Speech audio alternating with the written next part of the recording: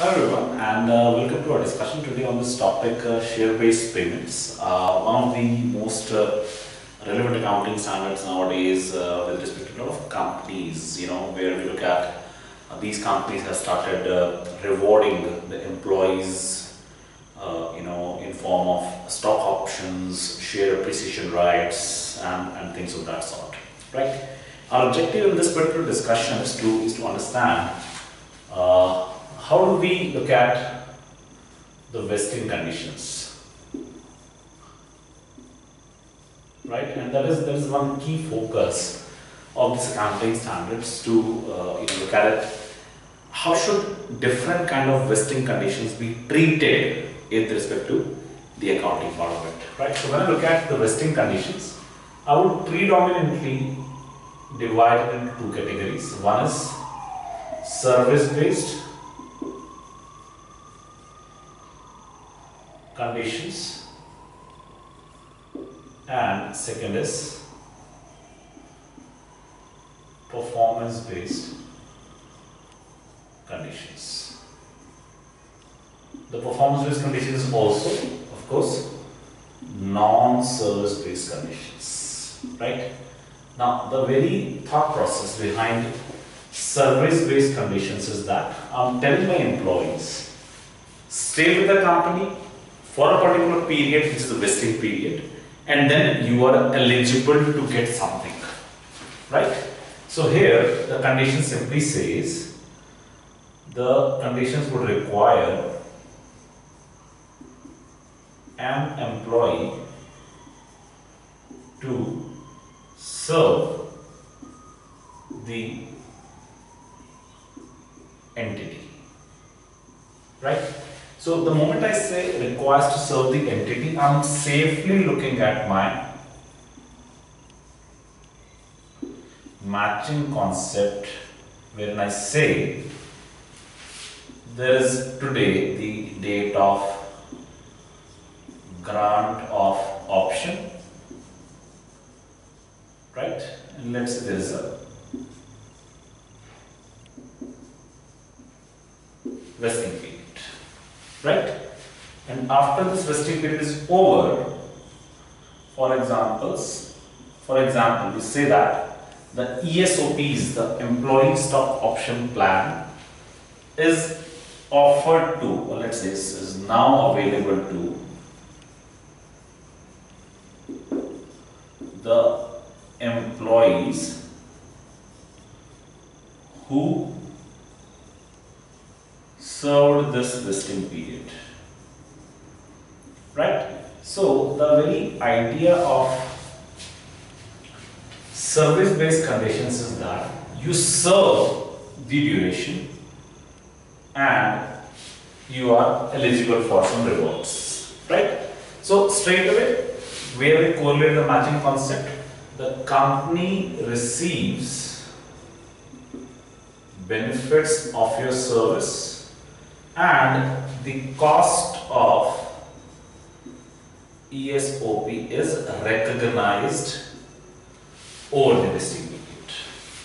Are we good so far? So a very basic accounting concept of matching we have started recognizing. So one accounting entry I want to talk about: debit employee cost, staff expenses, whatever you want to write, credit equity, right? Because you are going to issue shares, and when you do so, that's where the share capital will increase and things of that sort, right? So what I'm saying is about service-based conditions is that predominantly my accounting depends on my estimate of number of employees staying with the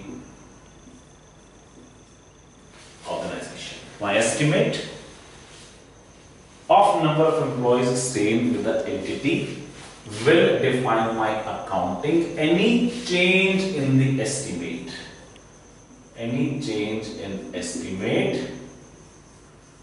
is required to be applied on a prospective basis, right?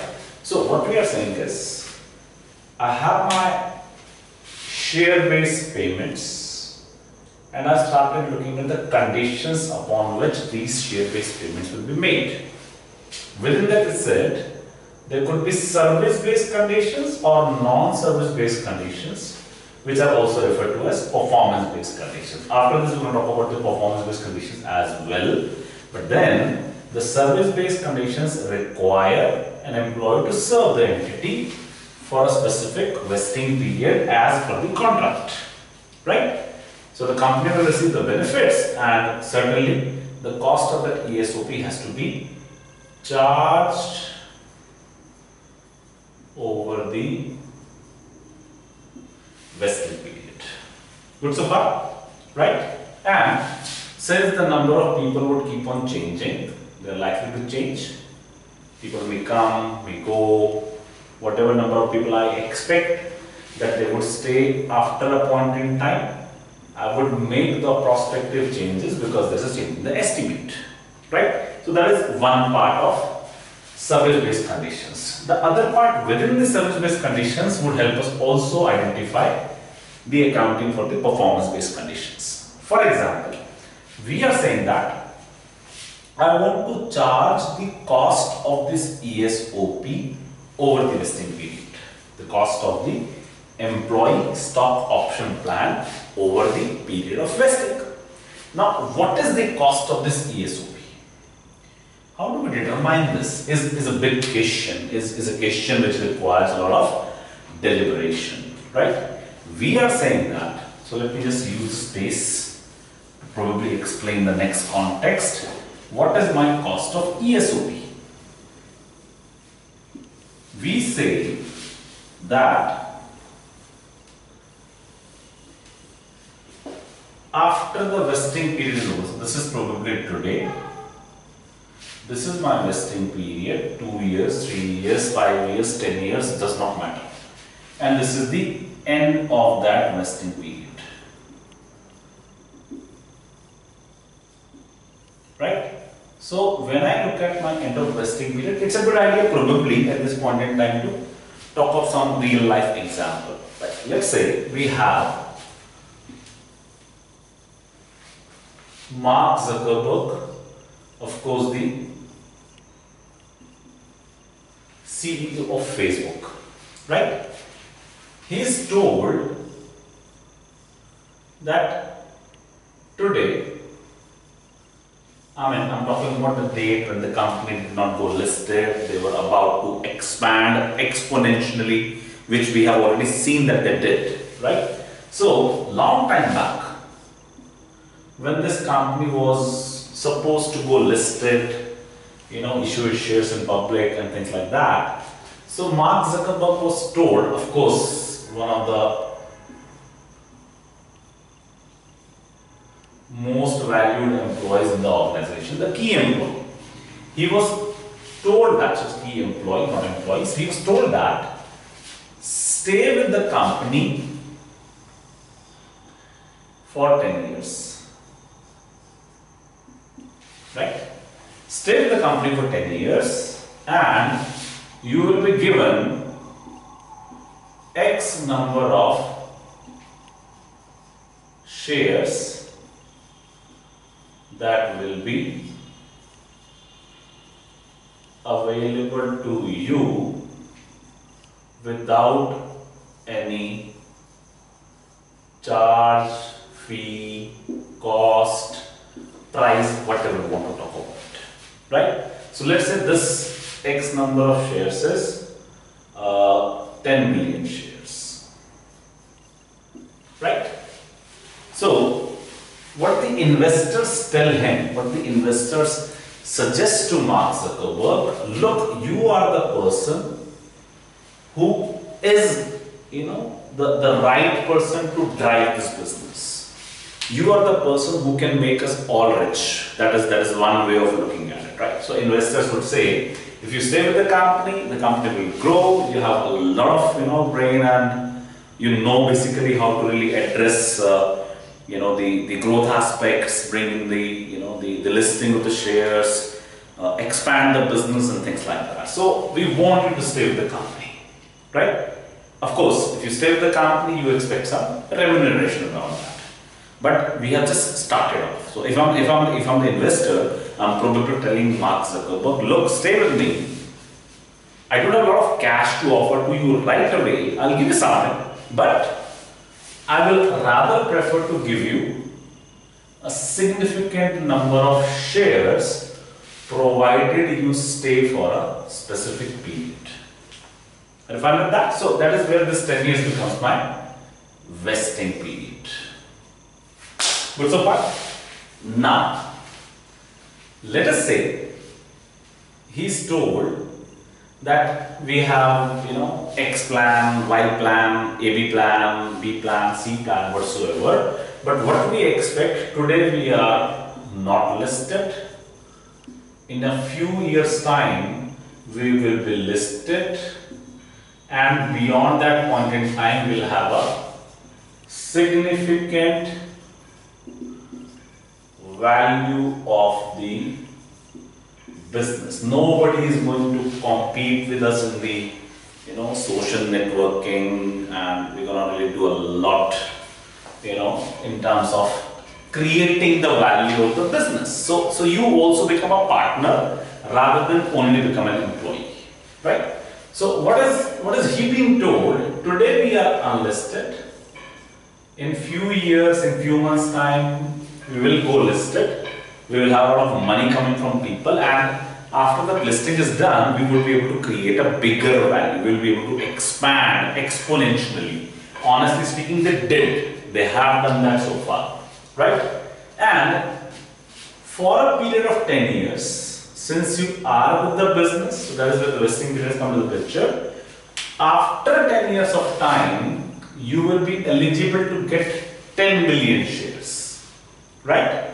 And let us say, based upon the valuation methods, Black-Scholes, other method, whatever you think is the right method for you, we are saying that probably each share is going to be worth, let's say, $200.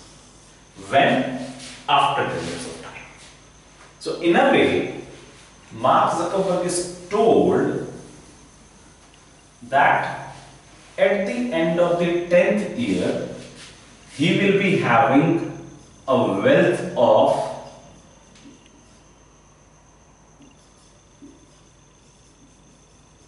$2 billion. Good so far?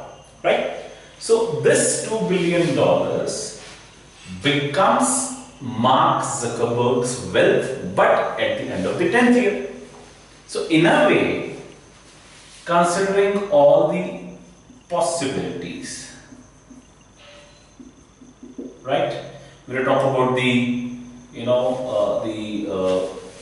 expiry date, the interest rates, volatility of market, a lot of XYZ factors.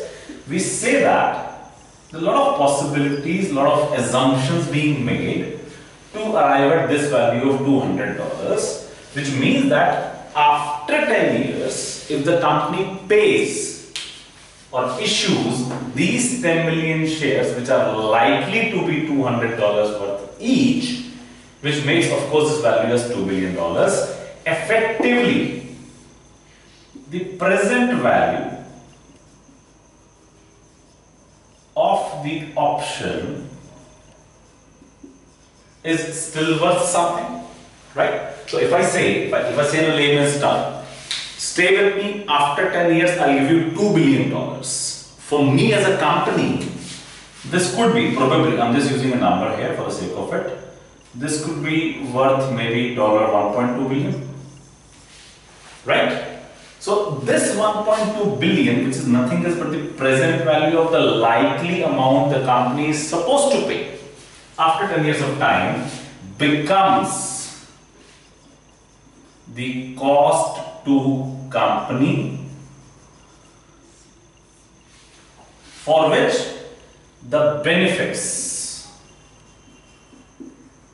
of Mark Zuckerberg serving the company is going to be available for 10 years time, right? So what we are saying is, we are saying that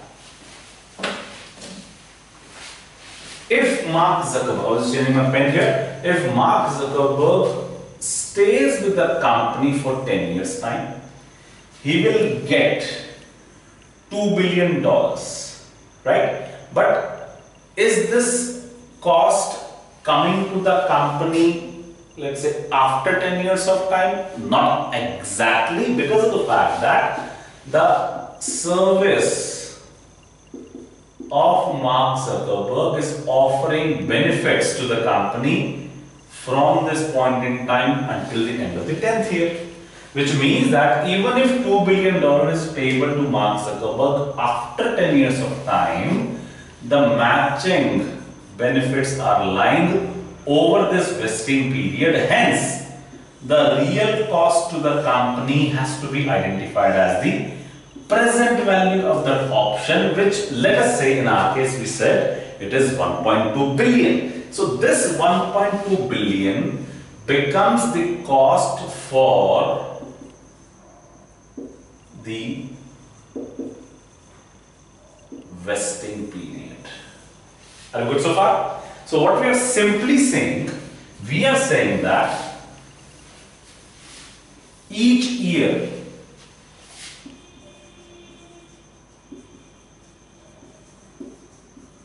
debit employee cost, credit equity 1.2 billion divided by 10, which is of course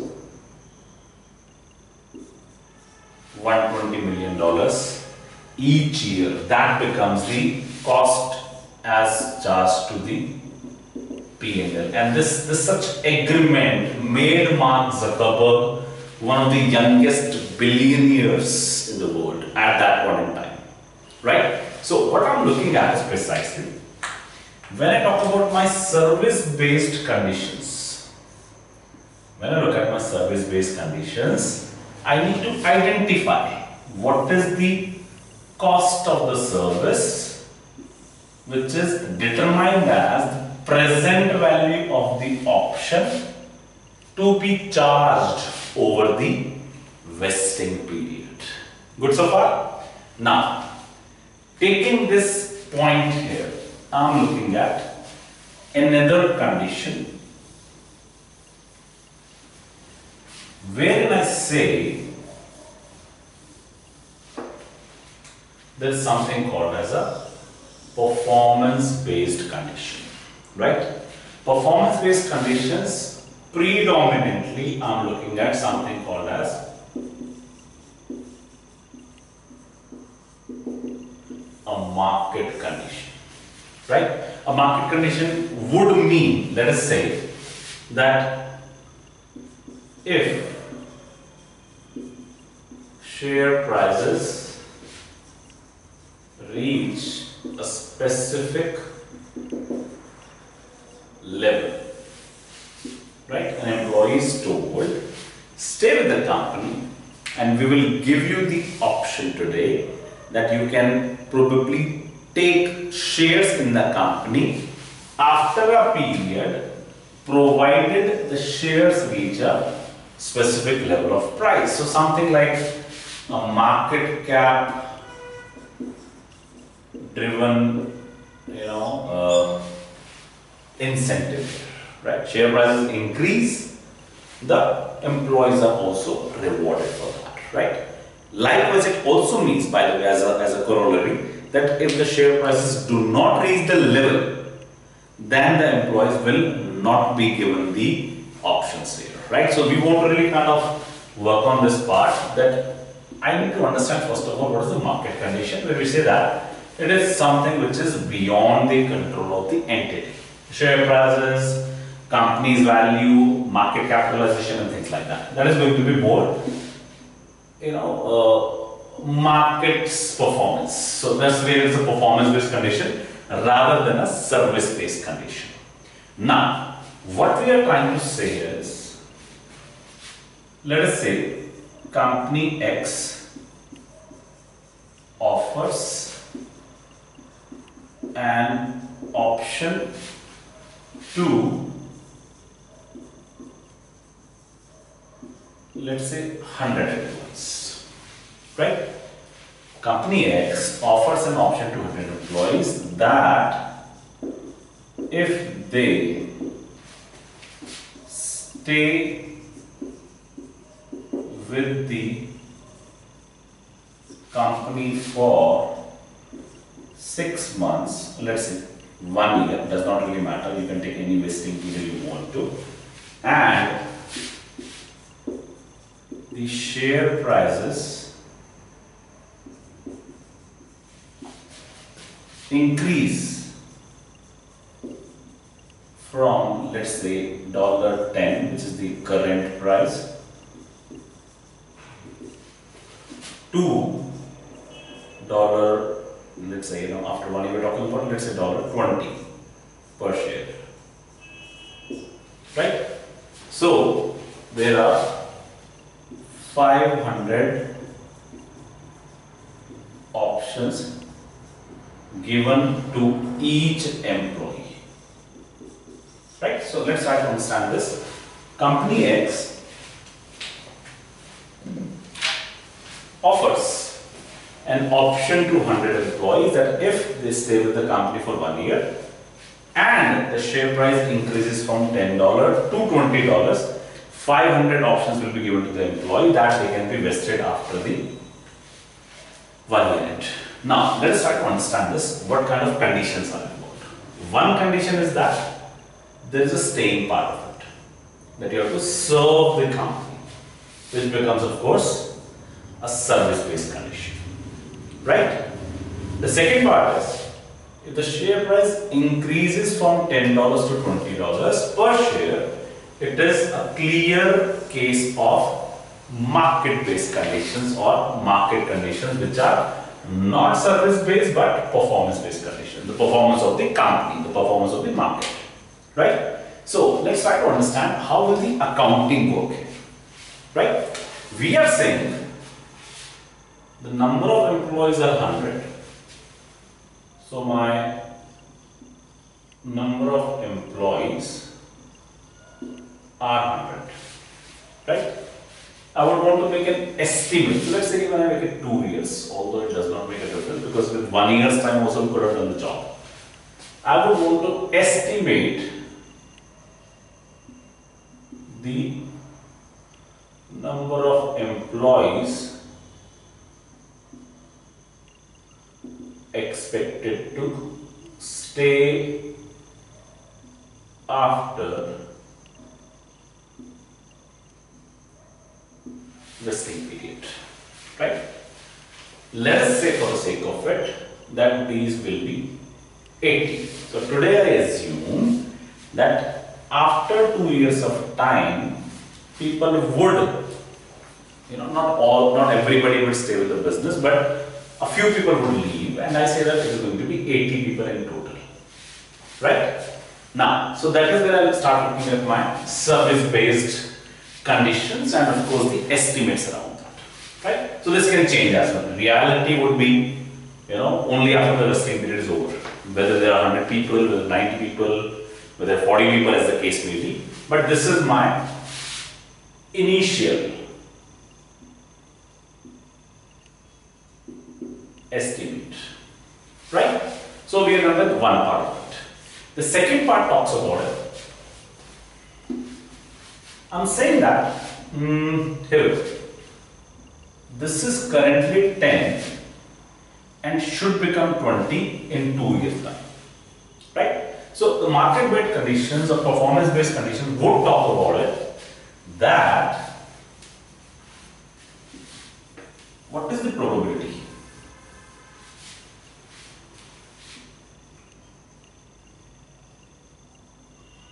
that the price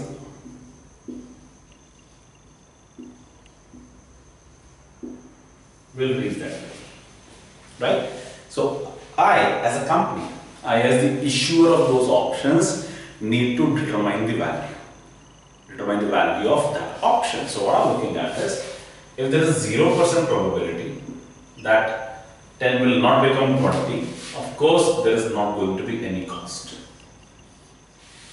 right? Because there is no value of the option, right? If it's going to be, let's say, 18, the maximum 18, so there is no reason why, I will be giving these shares back to the employee. So I know that even though my service-based conditions might get met, I know that I'm not going to reward them, let's say this price, because today itself I know that there is no chance, there is no possibility that it will reach this particular level. But then, let us say for the sake of it, there is some possibility, some probability, right? And my option calculations, option methods, they would all help me identify the value of such an option, right? So let us say that there is some likelihood, and on the basis of that, I am able to define value of the option today as, let's say, $6, right? In a layman's term, I'm saying the value will change from 10 to 20, which means an increase of $10 in 2 years' time. Realistically, I can see that value has gone to $6, right? So what I'm telling myself, if I were to talk about my service-based condition, that I'm giving to those 100 employees, or let's say with an estimate of 80, I'm giving them something worth 6 today, right? For each of the options, and there are total 500 options. So my total cost with an estimate of 80 people will be 80 into $6 into 500 options per employee, right? So what I'm saying is, I consider that it would stay 80 people in total. Each one will be given 500 options, and the value of the option today is $6. Any change in the option value is disregarded. It is not considered, because I would only look at the cost today, right? It is as good as that if I have committed somebody that I'm going to issue them shares tomorrow for the services that I received today, it does not matter to me what is the value of the share tomorrow, right? My cost is already parked, and that cost is parked on the basis of the value of the option today itself. So if tomorrow something changes, I'm not going to bring that into my books at all, right? That is one part of it. The second one is even more relevant. Let us say that I do assume that this will happen. That is the reason why the option has a value, right? But let's say everything goes correct. I have 80 employees. I give them 500 options, and let's say there is a $6 original value of the option. This is my 2 years cost. So I need to split it between two parts. Year 1 cost and year 2 cost. Half each, right? But let us say now that the market condition is not met. Actually speaking, the share does not reach from 10 to 20 after 2 years. Let's say it gets stuck at 19.96. What does it mean? Are we going to issue the shares to the employees? The answer is no. We were so close. But can we issue? Of course, we cannot do that, right? But then I already accounted for my cost in my P&L based upon the services provided by the employees, right? The pure matching concept is already done. So any performance-based condition, any market conditions, even if not met, I simply disregard that, right? So let's put it like this. I'm saying today's my value of share is $10, right? It goes to 20, or it is expected to go to 20 in 2 years time, and that is why my option has a value of $6, right? Now let us say after 2 years the actual price becomes $200 per share, right? Does that change? Does the change in the price impact my costing? Does that change in the price of the share after 2 years of time? While originally I was thinking it will go 20, it has gone $200. Does it impact my cost? The answer is no, because I already had assumed, I already had calculated my cost of the option as $6, right? So even if the price goes to 200, or let's say doesn't go anywhere for that matter, where I'm going to issue these shares to the employees, I'm simply going to disregard that altogether, right? The market conditions, any changes in the market conditions are completely disregarded, right? So that is something which is one key area within this accounting standard that I should be able to comprehend well, which is if there are vesting conditions, any service-based conditions, changes to be accounted for under, or let's say, on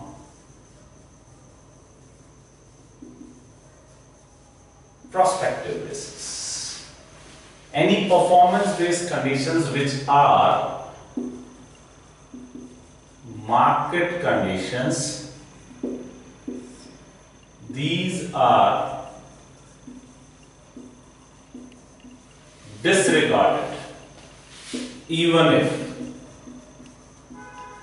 not met in future, which means that if I'm telling my employees stay with the company and if the share prices increase to a certain level, then only you are eligible for the shares.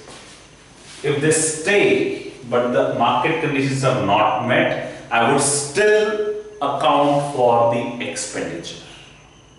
And if I'm with that, that is something that we need to really kind of be, that's what we need to get comfortable with. That even if the market conditions are not met later, I'm not going to award any of the options. I still have already charged that cost to my P&L. Good so far, right? That is something which is one of the key areas within my accounting standard that I should be absolutely comfortable with, right? So that is something that I want to discuss today's session. Thank you very much.